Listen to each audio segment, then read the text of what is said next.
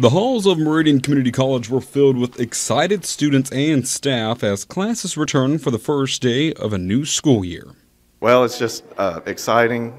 You can see the excitement on the students' faces as they walk in, and we're helping with kind of directing traffic here. Some of them get lost trying to find their classes for the first day.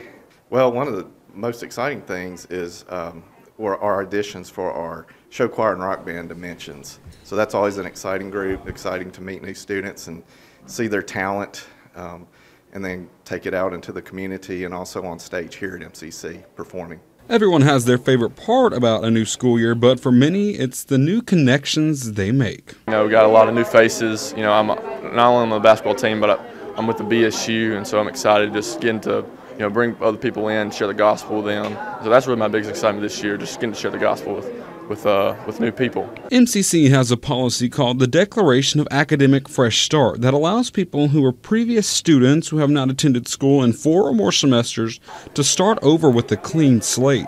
Erin Clayton, a mother and a previous MCC student, decided she wanted to take advantage of this and go back to school to get her degree.